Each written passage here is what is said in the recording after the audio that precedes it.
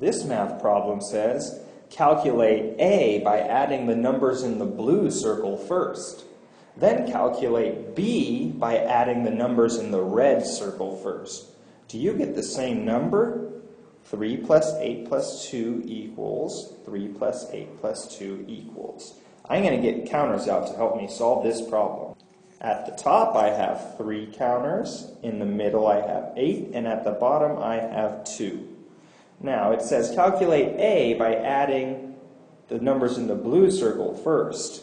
I'm going to even use the blue to help me here. So, 3 plus 8. That's 1, 2, 3, 4, 5, 6, 7, 8, 9, 10, 11. And then I have to add 2 more, 12, 13. Now, I'm going to erase the blue and count the red first. As you can see, it has 8 plus 2 first. Well, 8 plus 2 is 1, 2, 3, 4, 5, 6, 7, 8, 9, 10. And then I have to add the 3 in, 11, 12, 13. That's the same number that I got last time.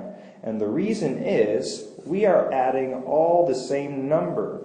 And when we add 3 plus 8 plus 2, it doesn't matter what order we go in because it's all going to be part of the same group. The answer 13, yes, we get the same number.